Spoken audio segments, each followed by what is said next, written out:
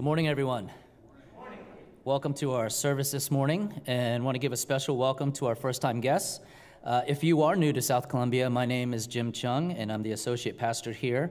Our mission here is to introduce people to Jesus and to help those who already know him to become more like him. And our vision is to carry out that mission by following Jesus Christ through worship, nurture, and outreach. If you'd like to learn more about our church and the different ministries and events that we have, please check out our website, which you can find at scbcmd.org. And to help you navigate the service today, please visit our Watch Live page, where you'll find the order of worship, the scripture passage, and the sermon notes as well. As of yet, we do not have a designated time of giving during this service. However, if you'd like to worship through giving and you're here in person, we have an offering box right outside the sanctuary. If you prefer to give online, we invite you to go to our Give page, which outlines all the different ways that you can do that.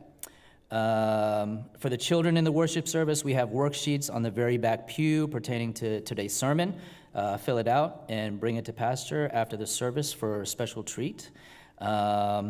And also, I want to give a big thank you to those who helped serve and to those who came out for yesterday's family movie night.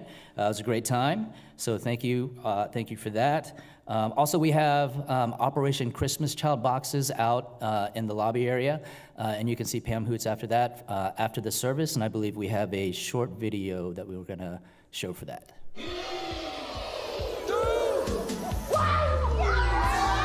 The joy of seeing a child open the boxes for the first time is just, it's incredible. We are so excited. Many of the children receive the shoe boxes for the first time in their lives. We pray that these boxes will be used to bring a lot of happiness and joy, but more importantly, the gospel to each heart. All these little children around the world. No greater need and no greater time than right now for us to go out and serve boldly. This is what these shoe boxes are all about, to go out and to bring a hope in Jesus Christ around the world. I'm just so amazed at what God does each and every year. This is an opportunity to impact the lives of millions of children, just like you've seen. But we need more boxes for next year. Every box is an opportunity for us to share the gospel of Jesus Christ. So thank you, and God bless each and every one.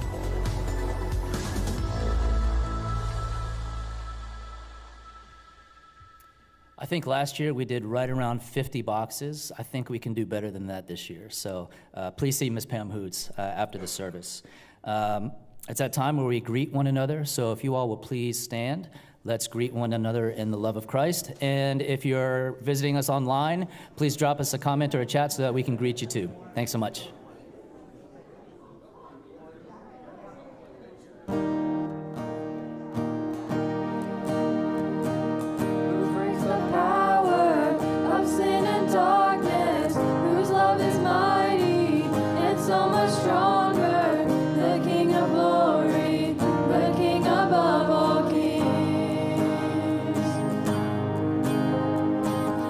Shakes the whole earth with holy thunder.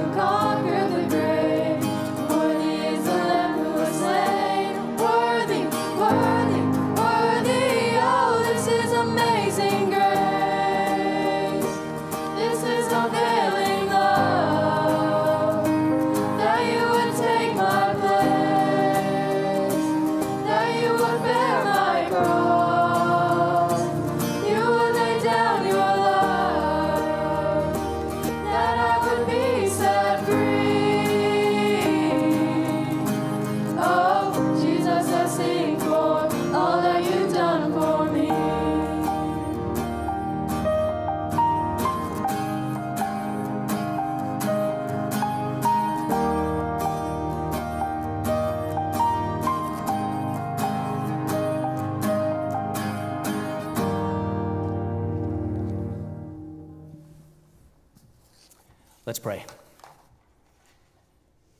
Heavenly Father, Lord, today we have a holiday of sorts as we dress up in costumes and go get candy from strangers and not so strangers. And there's also another celebration, Lord, that we celebrate today, and today is Reformation Day. And it's the day where Martin Luther posted his 95 Theses, and where he and the other reformers looked to set the church right. And so, Father, we come to you this morning because of some of the giants in the faith that have come before us, and people who had great faith to stand up to those who were in authority, to those who were doing harm to your name. And so, Father, we pray, Lord, that we would also be people of great faith, Lord, that we would be able to be filled, Lord, with your Holy Spirit, that we would be able to share your gospel with those who don't know who you are and don't have that relationship with you, Father. And we thank you, Father, that through the reformers, Lord, that we can come to you, Father, by grace alone, through faith alone, in Christ alone. And so, Father, we take this time to worship you with all that we are, and we pray, Lord, that you would receive this worship and be pleased with it, Father. We love you, Father. It's in Christ's name I pray. Amen. You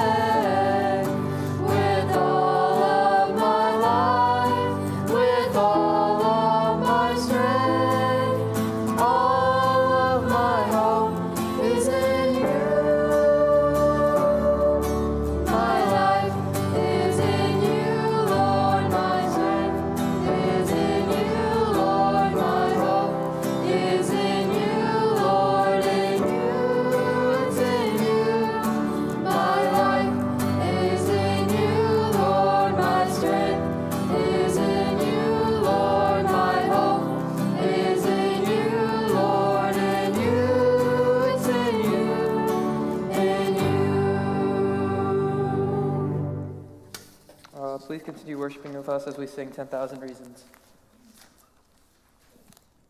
1, 2, 3, 4.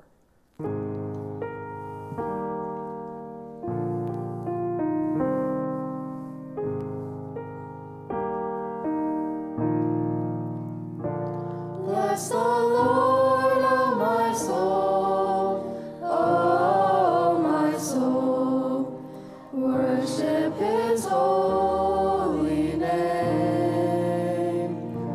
Sing like never before, O my soul, I'll worship Your holy name.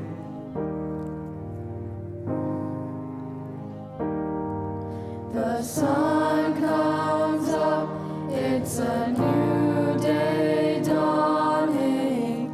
It's time to sing Your song again. Whatever may pass and whatever lies before me,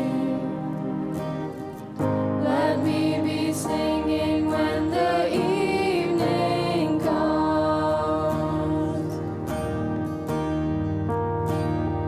Bless the Lord, O my soul, O my soul, worship His holy name. Sing like never before, O my soul, I'll worship Your holy name.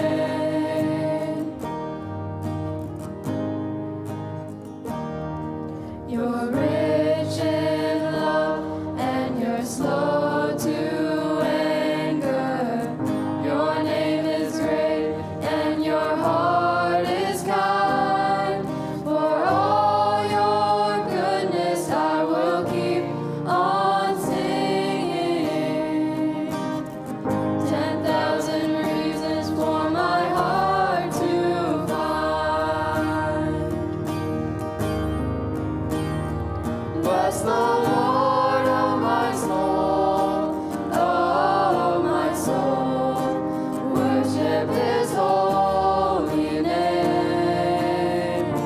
Sing like never before, O my soul, I'll worship Your holy name.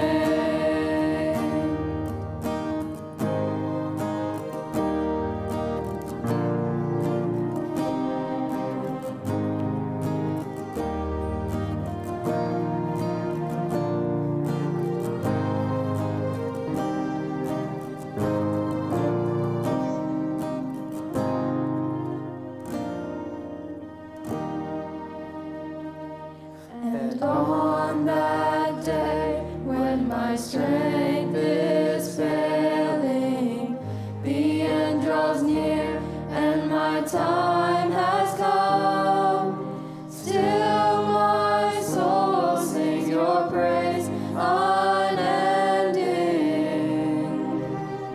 10,000 years and then forevermore.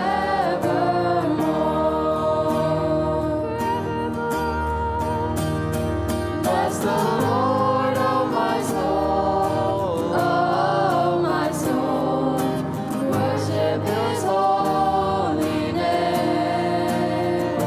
Sing like never before, O my soul, I'll worship Your holy name.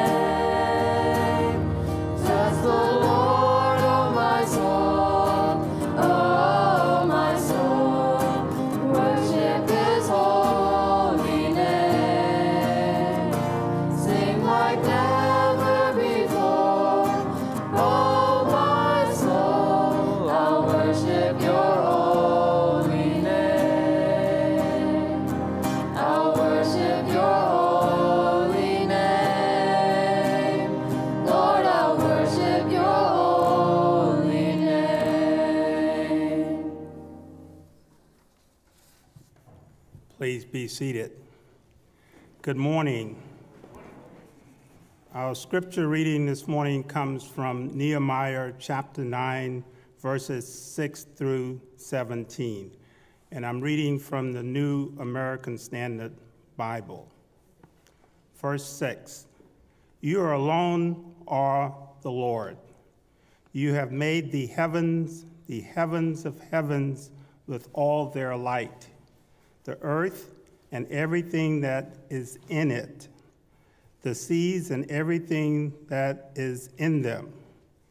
You give life to all of them, and the heavenly lights bow down before you.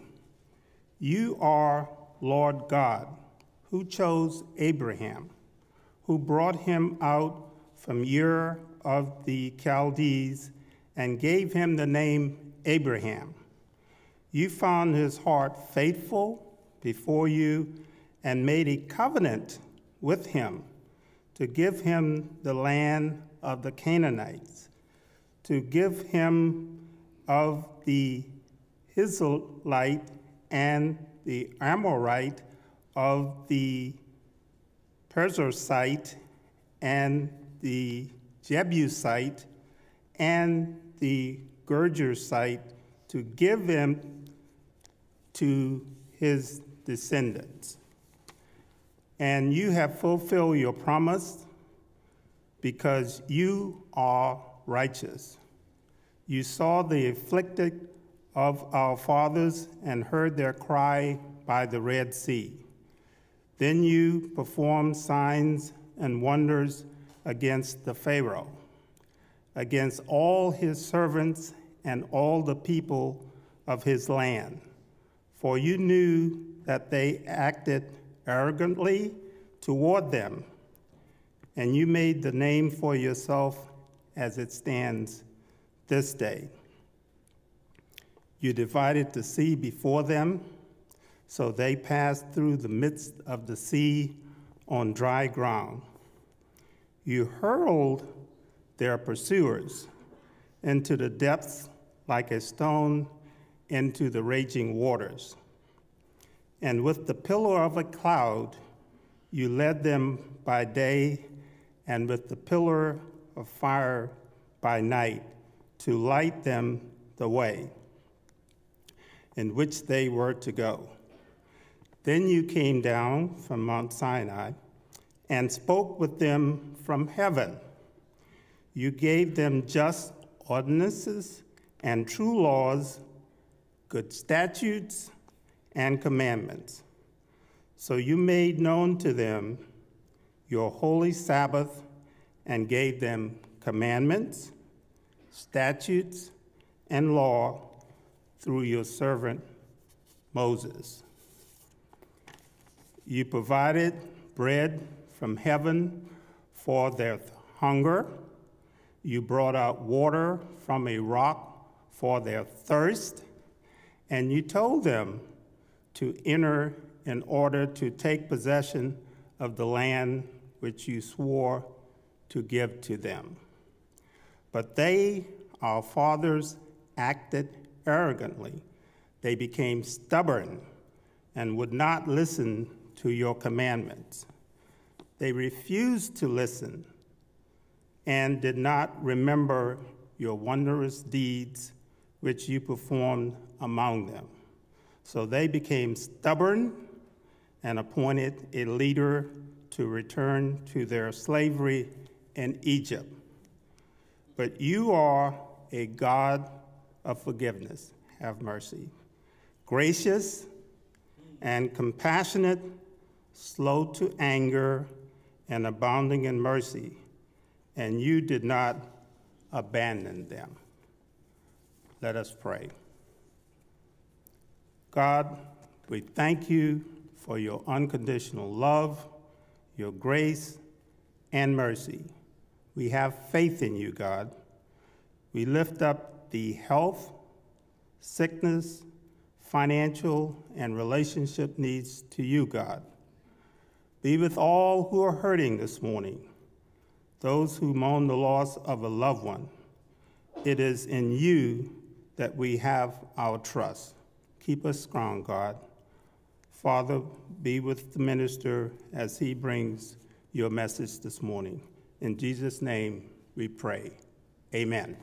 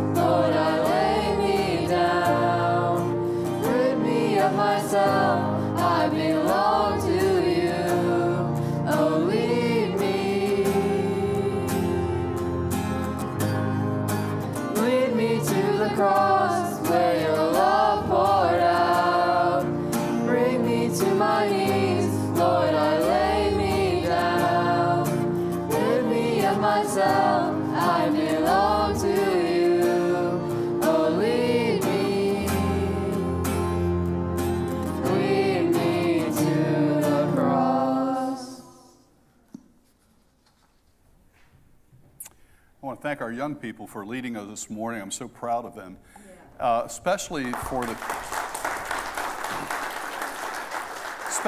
the text. Now, I didn't know that song, but I don't know if you knew it or not either, but I didn't know that song.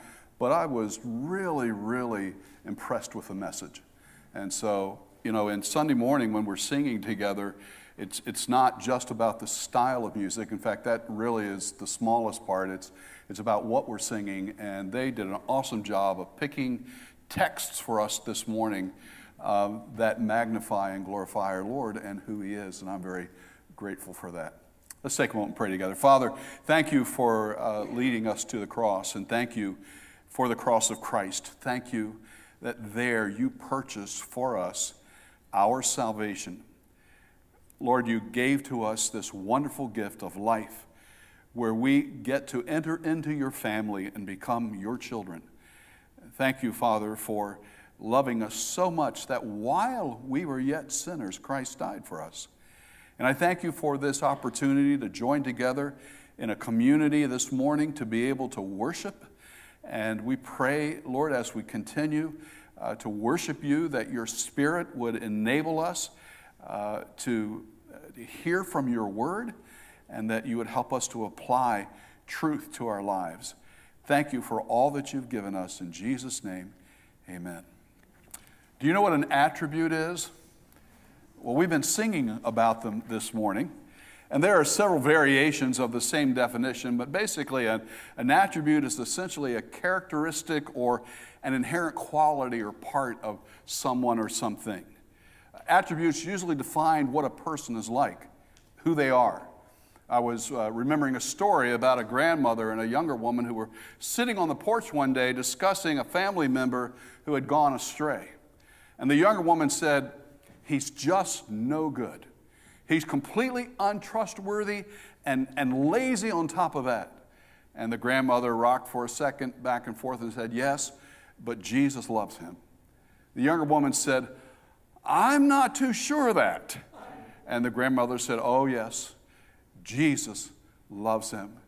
She rocked for a few more seconds and said, "Of course, Jesus doesn't know him like we do." Now, actually, that's not true. When we come to talking about God and his attributes, and it's something that we've been taking a look at over the last couple of weeks. We've been considering some of the attributes of God and how they impact and affect our lives. And when it comes to the attributes of God, theologians like to divide them into two broad categories, the incommunicable and the communicable. Incommunicable means that there are certain qualities or characteristics or attributes of God that he and he alone possesses. For example, only God is all-present and all-knowing and all-powerful. Only God is self-existent and eternal. Communicable attributes are attributes, his attributes, that he shares with us, that we can possess them, at least in a limited sense. Attributes like love and mercy and grace and goodness and truthfulness, and there are others as well. Now, so far we've considered the awesome power of God's grace, the astounding presence of God's glory, the astonishing perspective of God's sovereignty, and today I'd like for us to think about the amazing provision of God's forgiveness. You know, forgiveness is not just something God does, it's who he is. In the passage that Daniel read for us, which was a lengthy passage rehearsing God's goodness to the nation of Israel and their rejection of him, and in the midst of that passage there are several times where Nehemiah affirms, "God, you are righteous." Nehemiah prayed, "You are a God of forgiveness." God by nature is a forgiving God. I want you to think about that and let it sink in just for a second. God by nature is a forgiving God. And while we assume that we may understand that truth, I want us to take some time this morning to consider how that also impacts and affects our lives, because his forgiveness is a place where other attributes of God, like his compassion and his mercy and his love and his justice, and yes, even his wrath intersect. And so as we begin to take a look at it, let's start with just a simple truth. We need to be forgiven. Forgiveness is a relationship word, and it implies that something has gone wrong. If you are driving down the road and you get a flat tire, you usually don't think about forgiving your car. If it rains all day, every day of your week-long beach vacation, you generally don't hold a grudge against the weather. Well, you might, but the weather's not going to care. I know I'm being a little silly, but generally we don't forgive things. We forgive people, because the need for forgiveness means that brokenness exists, a rupture has occurred, a falling out has happened with someone or someone's. And at the heart of this brokenness is sin. Peter once asked the Lord, Lord, how often shall my brother sin against me and I forgive him? 7 times? Did you catch the connection between sin and forgiveness? How often shall my brother sin and I forgive? 7 times? It's been suggested that the religious leaders of the day of Christ taught that really you only had to forgive someone up to 3 times. And so whether Peter is being generous or not, I don't know. But Jesus said, I do not say to you up to 7 times, but up to 70 times 7. Now, I honestly don't think that Jesus was saying that you need to forgive someone 490 times. But on the 491st time, they are out of luck. No, what he's really saying here, Peter's trying to be generous, but Jesus is using a hyperbole, a statement of grace. His point was there should never be a limit to forgiveness. We should always be willing to forgive. But I want you to hear me carefully. God, who is absolutely and morally perfect, holy and righteous, never needs to be forgiven. He's not the problem. We are. And by we, I mean every human being, including you and me. We need forgiveness because we have sinned against Him. We are the ones who are broken. We are the ones who damaged our relationship with God. And folks, that began with our first parents way back in the Garden of Eden. God created a perfect world and put 2 sinless people in it only to have them disobey His word and rebel against Him. As I think about what happened, I can't help but wonder if part of their failure was that they didn't understand the nature and character of their Creator. They tragically bought into the lie and the deception of the evil one that they could be, what? Like God, knowing the difference between good and evil. And all it took to be like God was a bite of the fruit from a forbidden tree. They bit. But that bite didn't make them like gods. That bite was a bite of death. God had warned them of the consequences ahead of time, but they rebelled anyway. And when they rebelled, sin entered into the world and brought death with it. And every person since then is born a sinner under the power of death. Very familiar verses. For the wages of sin, all have sinned and come short of the glory of God, and the wages of sin is death. I think that their failure is our failure even today. God, for example, gives us His word and we ignore it. He commands us, gives us the commandments, and we disobey them. What He says is wrong and sinful and evil, we disregard. And with the height of human arrogance, we do that which is right in our own eyes, trusting in human reasoning, swallowing the same lie that we can be like God, all of which is an evidence that we too fail to grasp the character of God. I like what Ann Dillard wrote many, many years ago. Now, she's writing more specifically about people who come to church, but she says, why do people in churches seem like cheerful, brainless tourists on a package tour of the absolute? On the whole, I do not find Christians outside of the catacombs sufficiently sensible of conditions. Does anyone have the foggiest idea of what sort of power we so blithely invoke? Or as I suspect, does no one believe a word of it? She says the churches are children playing on the floor with their chemistry sets, mixing up a batch of TNT to kill a Sunday morning. It's madness to wear ladies' straw hats and felt hats to church. We should all be wearing crash helmets. Ushers should issue life preservers and signal flares.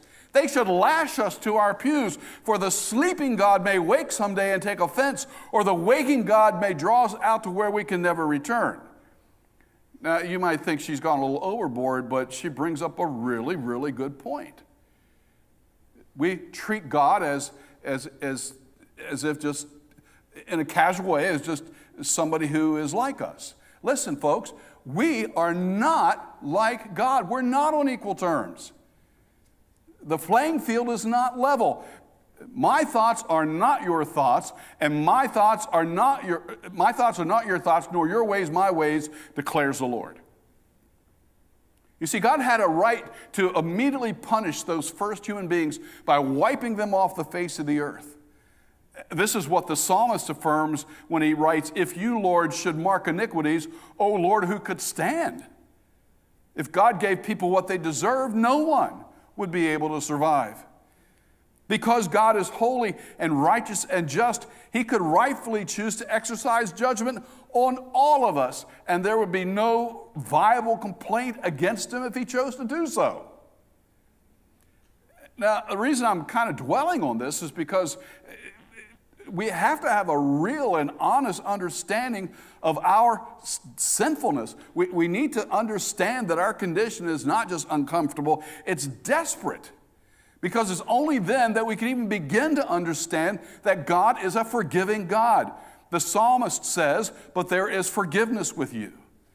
And I hope that we can appreciate that from the beginning of the Bible, we're presented with a picture of a God who is involved with his creation, who takes the initiative and makes the provision for the healing of humanity's brokenness.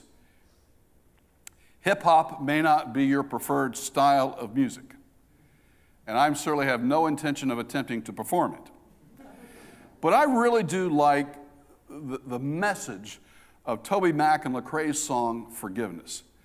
I think it well expresses our need. They write, "'Cause we all make mistakes sometimes, and we've all stepped across that line, but nothing sweeter than the day we find forgiveness.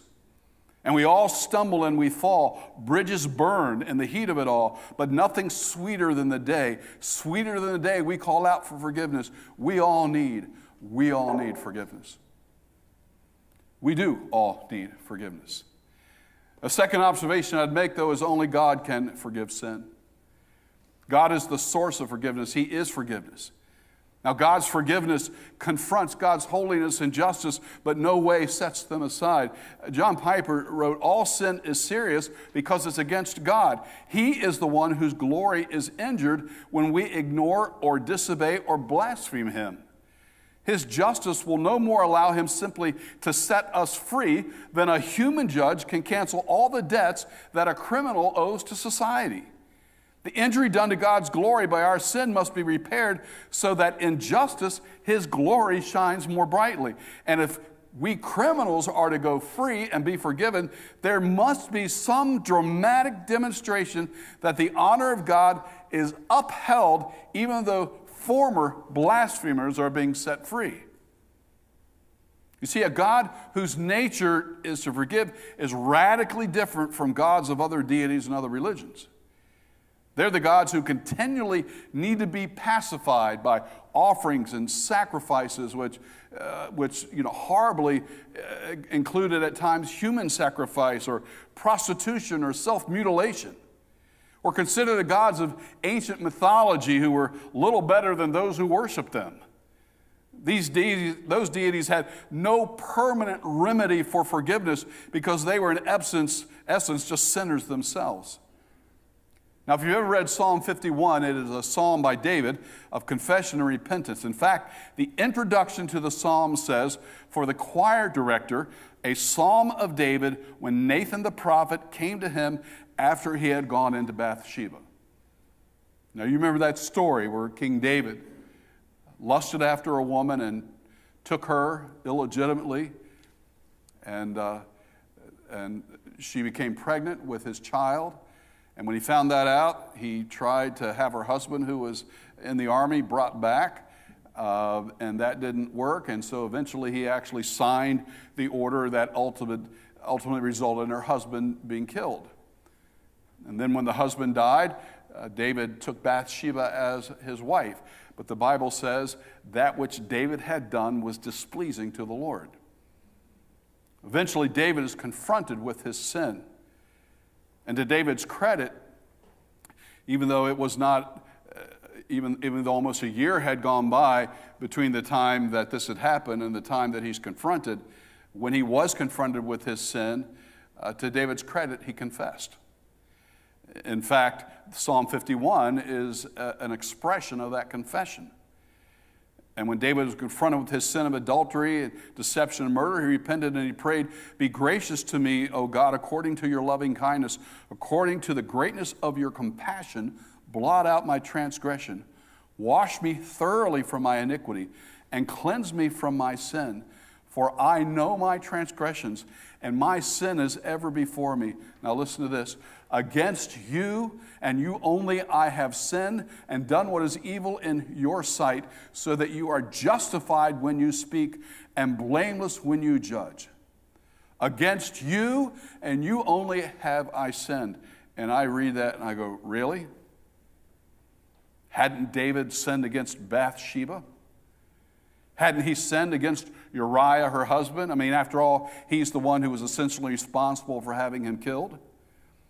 Didn't David's sin impact his own family and the nation as well?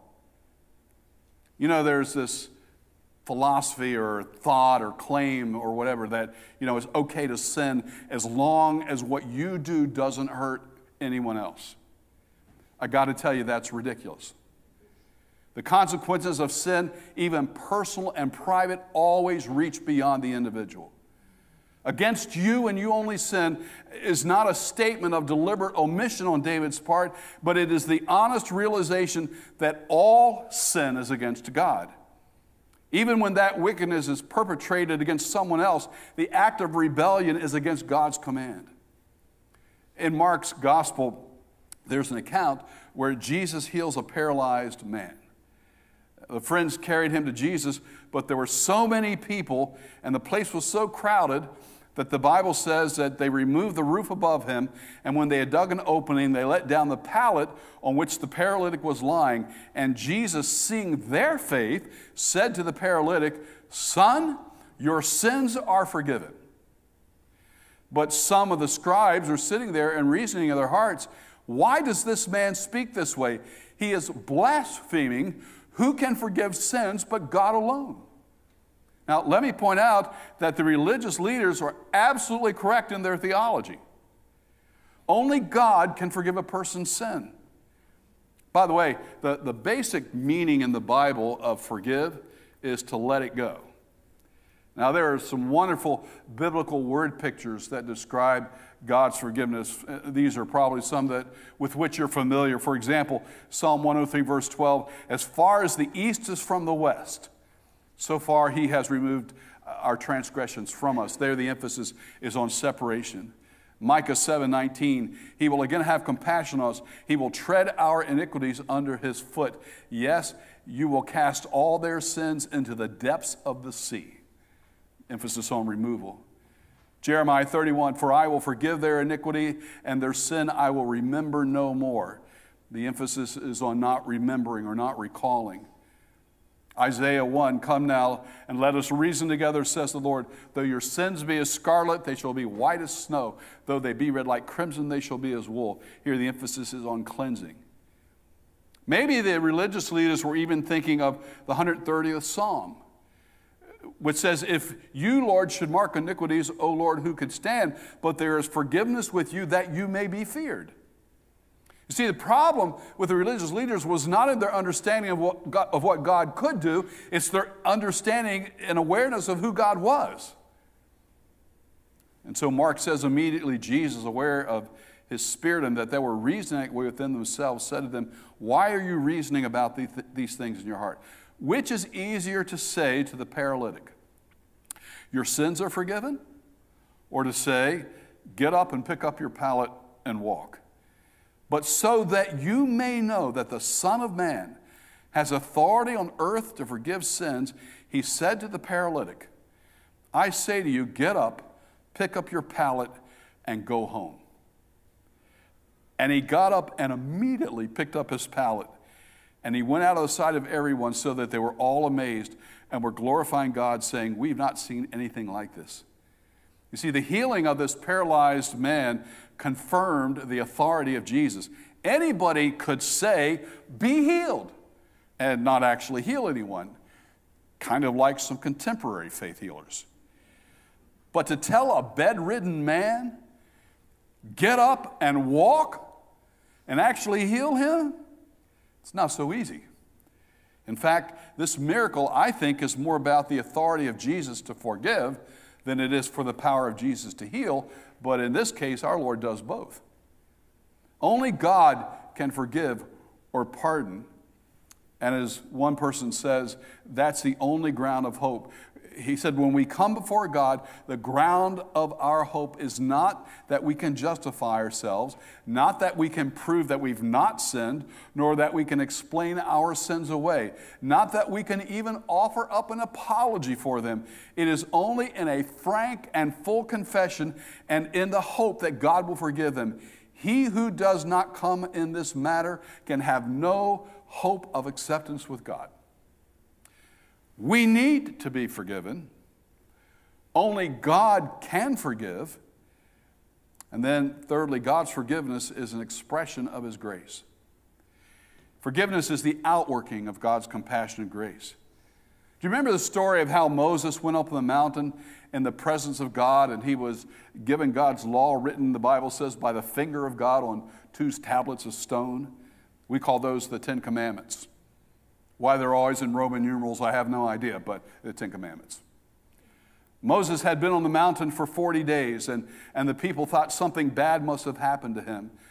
So they made themselves an idol, a golden calf, and worshiped it as the God who had brought them out of Egypt.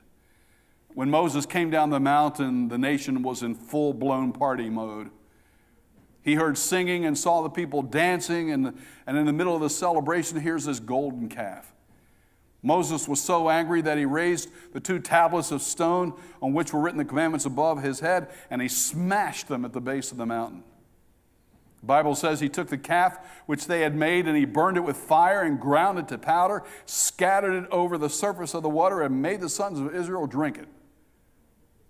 Later, God said to Moses, cut for yourself 2 stone tablets like the former ones, and I will write on the tablets the words that were on the former tablets which you shattered. Be ready in the morning and come up in the morning to Mount Sinai and present yourself there to me on top of the mountain.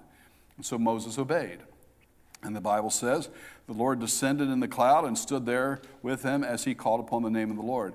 Then the Lord passed by in front of him and proclaimed, the Lord God, compassionate and gracious, slow to anger, and abounding in love, kindness, and truth, who keeps loving kindness for thousands, who forgives iniquity, transgressions, and sin, yet he will by no means leave the guilty unpunished, visiting the iniquity of the fathers on the children, on the grandchildren to the 3rd and 4th generations. It's interesting to me because this God, who the Scripture says punishes the guilty, is also the God who forgives iniquity, the God who is compassionate and gracious and slow to anger. Did you catch that in one of the songs we sung this morning? And abounding in loving kindness and truth. Forgiveness is a matter of divine grace. We have no right to expect or demand forgiveness.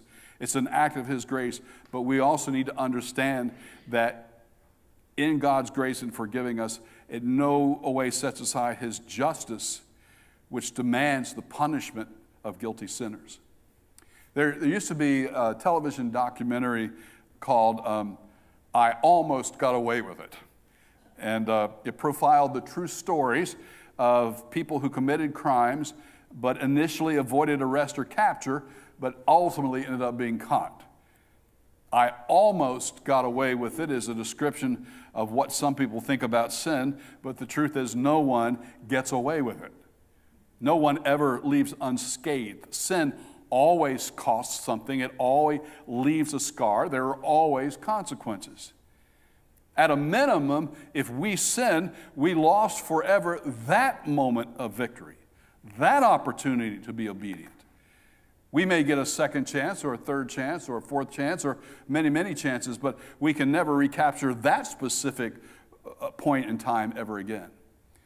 And I realize that not every sin carries the same consequences.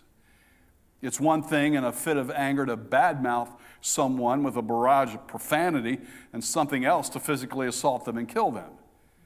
Each response is equally sinful, but each doesn't necessarily carry the same consequences. Sin is sin, and there's no lesser sin or greater sin because it all falls under God's judgment. Kind of reminds me of an anecdote about three pastors who were attending a spiritual enrichment conference. And after one of the sessions on honesty and confession and accountability, to one of the pastors confided, "Brothers, I have a confession to make. I know it's wrong, but I often struggle with greed." And the other pastor said, "Brother, I understand what you mean. I really struggle too, but my problem is with lust." And the third pastor said, "Brothers, I too have a besetting sin.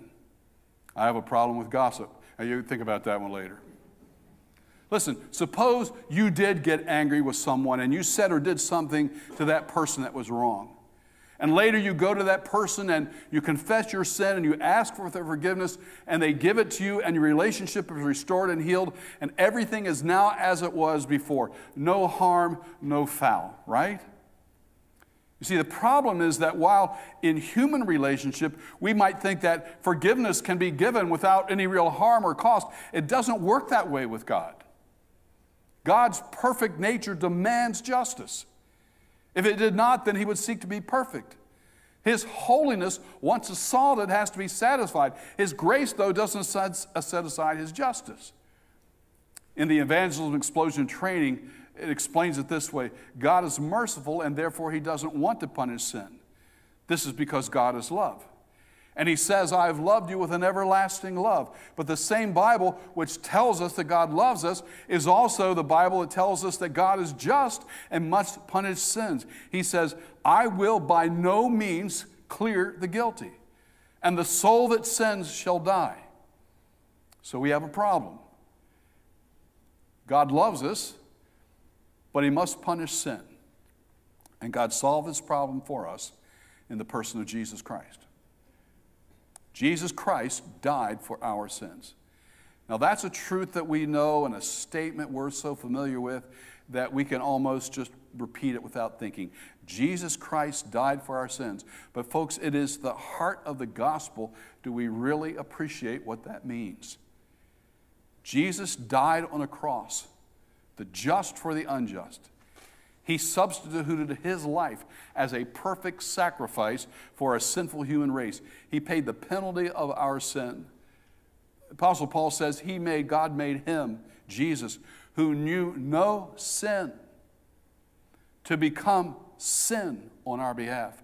I think it's interesting, it doesn't say that Jesus became a sinner. He became sin. He who knew no sin became sin on our behalf, so that we might become the righteousness of God in him. The cross is the intersection of God's grace and justice. To be true to his own person, his justice had to be served and demanded payment for the sin of the world. The affront of his holiness had to be answered, and the outpouring of his wrath had to be satisfied. There's a verse that John says in his first epistle, "In this is love, not that we loved God, but that he loved us and sent his Son to be the propitiation for our sins." Now, I don't know about you, but propitiation is not a word I use normally in everyday vocabulary. In fact, this particular word is only used twice in the Bible, both by the Apostle John in this letter. Propitiation carries the basic idea of appeasement or satisfaction, specifically toward God. It's a two-part act that involves appeasing the wrath of an offended person and being reconciled to him. One commentary put it this way: the necessity of appeasing God is something many religions have in common. In ancient pagan religions, as well as in many religions today, the idea is taught that a man appeases God by offering various gifts or sacrifices. However, the Bible teaches that God himself has provided the only means through which his wrath can be appeased and sinful man can be reconciled to him. In the New Testament, the act of propitiation always refers to the work of God, not to the sacrifices or gifts offered by human beings. The reason for this is that human beings are totally incapable of satisfying God's justice except to spend eternity in hell. There are no service, sacrifice, or gift that man can offer that will appease the holy wrath of God or satisfy his perfect justice. The only satisfaction or propitiation that could be acceptable to God and that could reconcile man to him had to be made by God. For this reason, God the Son, Jesus Christ, came into this world in human flesh to be the perfect sacrifice for sin and make atonement or propitiation for the sins of the world. You see, on the cross, God's judgment against sin is poured out on Christ. Where is the evidence that God is a loving and forgiving God? Just look at the cross. Oswald Chambers said, the only basis on which God can forgive us is the tremendous tragedy of the cross of Christ. To base our forgiveness on any other grounds is unconscious blasphemy. The only ground on which God can forgive our sin and reinstate us into his favor is through the cross of Christ. There is no other way. Forgiveness, which is so easy for us to accept, costs the agony of Calvary. We should never take the forgiveness of sin, the gift of the Holy Spirit, and our sanctification in simple faith, and then forget the enormous cost to God that made all of this ours. Forgiveness is the divine miracle of his grace. The cost to God was the cross of Christ. To forgive sin while remaining a holy God, this price had to be paid. I love these words from the Apostle Paul. For a while we were still helpless. At the right time, Christ died for the ungodly. For one will hardly die for a righteous man, though perhaps for a good man someone would even dare to die. But listen to this. But God demonstrates his own love towards us in that while we were yet sinners, Christ died for us. God's grace through Jesus means your sin, my sin, all of our sins forgiven, past, present, and future. Folks, there is no sin that the grace of God cannot forgive. I've known people who thought that they couldn't be forgiven, that what they had done was so bad, so wrong, so horrific, that God couldn't forgive them. And yet nothing could be farther from the truth. There is no sin that the blood of Jesus Christ doesn't cleanse. No sin that God is not willing to forgive. You see, God's forgiveness sets us free. Jesus said, truly, truly, I say to you, everyone who commits sin is the slave of sin. The slave does not remain in the house forever. The Son does remain forever. So if the Son makes you free, you will be free indeed. You see, through the indwelling gift of God's Spirit, we can be free. Well, what does it mean to be set free? Well, forgiveness means that we're set free from the penalty of our sin. But forgiveness also means that we're set free from the power of sin. And through the Holy Spirit, you and I can live lives in victory. Sin no more is the master. The Bible says, therefore, if anyone is in Christ, he is a new creation, and old things pass away, and all things become new. And you know, I think it's this aspect of forgiveness that we really fail to grasp. To be a Christian means to be made new. To live a life of continual transformation into Christ-likeness. God forgives us, and that stands our standing, and the term for that is justification, but it also now, forgiveness controls our living, and the word for that is sanctification. Forgiveness not only erases our sin, but it empowers us to live godly lives. And God's forgiveness even guarantees a future blessing, and that is freedom from the presence of sin or glorification. But there's another dimension to forgiveness. Being forgiven by God means that we can and must forgive others. Do you know that the motive for forgiveness in the Bible is not because people deserve it, or even if they ask for it? That the motive for you and I to forgive is because we have been forgiven? The Bible says, be kind to one another, tenderhearted, forgiving each other just as God in Christ's sake has forgiven you. Sometimes someone may say, well, I can forgive, but I can't forget. Okay. Then forgive. Forgiveness doesn't mean not remembering. It means letting it go. When the disciples of Jesus asked him to teach them to pray, he said, pray then in this way, our Father who is in heaven, hallowed be your name. Your kingdom come, your will be done on earth as it is in heaven. Give us this day our daily bread, and forgive us our debts as we have forgiven, not will forgive. Forgive us our debts as we have forgiven our debtors. And do not lead us into temptation, but deliver us from evil, for yours is the kingdom and the power and the glory forever. Amen. Of course, you know that as the Lord's Prayer. And that's where we normally end the passage. But the next couple of verses are very telling. For if you forgive others their transgressions, your heavenly Father will also forgive you. But if you not forgive others, then your heavenly Father will not forgive your transgressions. We'll unpack that maybe at some other time. But I want you to see how important it is that we forgive, because when we are forgiving people, we take on this attribute, or not take on, but we illustrate, demonstrate this wonderful attribute of God, that He is a forgiving God. Because we all make mistakes sometimes, and we've all stepped across the line. But nothing sweeter than the day we find forgiveness. And we all stumble and we all fall, bridges burn in the heat of it all, but nothing sweeter than the day we call out for forgiveness. We all need forgiveness. Let's pray together. Father, it is so humbling to think of a love that's so deep and a grace that is so awesome that you would forgive us. That our sin is washed away, that we have been made clean through the blood of Jesus Christ. That every wrong act, thought, attitude, emotion that we have ever had, that you have forgiven. Lord Jesus, I think of your statement on the cross where you cried out, "It is finished." Paid in full, where your sacrifice has paid once and forever our debt that we owe.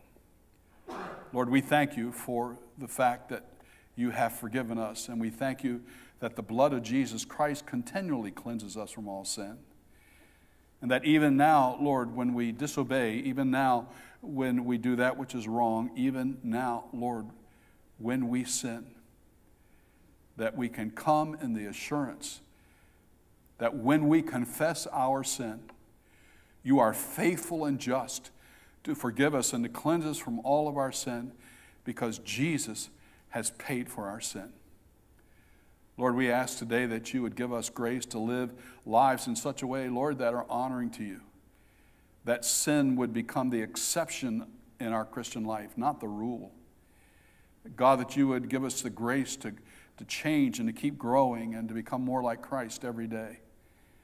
And then, Lord, what we pray for is your grace in our lives to be forgivers. And that, Lord, that you would help us to be as forgiving as you are. That, Lord, you would empower us, that your forgiveness would make us strong, so that, Lord, that we can simply let it go in the lives of other people. Lord, I thank you for your word, and I thank you for what the scripture reminds us this day, that you are a God who forgives that with you there is forgiveness, and we thank you. And as we come to the closing of our gathering together, I ask that your Holy Spirit would speak to us individually and together as your community, and that, Lord, whatever you would say to us, that we would hear, and then having heard, that we would obey. For we ask it in Jesus' name, amen. We're going to end our time together this morning by standing and singing a closing song. And if you're here this morning and you need to talk to someone about what it means to have a relationship with Christ, you're not certain what that means, or you understand that and you've not made that decision, but you want to make it now, then as we're standing and singing, I'm going to ask you to slip out of your seat and join me here at the front, and we'll take the time that we need to help you understand what that decision means. Maybe there is another decision that you want to share publicly, and if that be the case, we encourage you to come. If you are watching us at home or wherever you are this morning, and there's a decision that you want to make, or if there's some spiritual help that we can give, then please contact us and let us know, and we'll respond as soon as we can.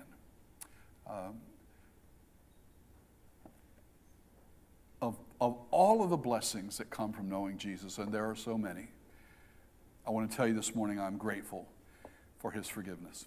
Let's stand together and sing, and you come as the Lord leads. In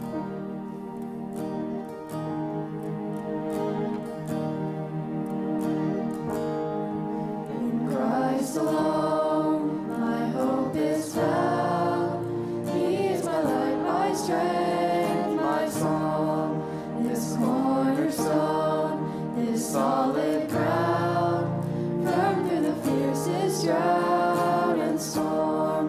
What heights of love, what depths of peace, when fears are stilled, when striving cease. My comforter, my all in all, here in the love of Christ I'll stand.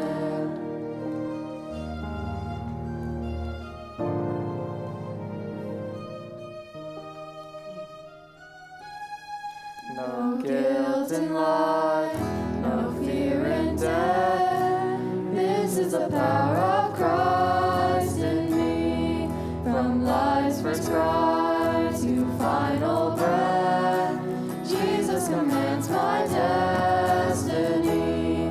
No power of hell, no scheme of man can ever pluck me from his hand till he returns or calls me home. Here in the power of Christ I'll stand.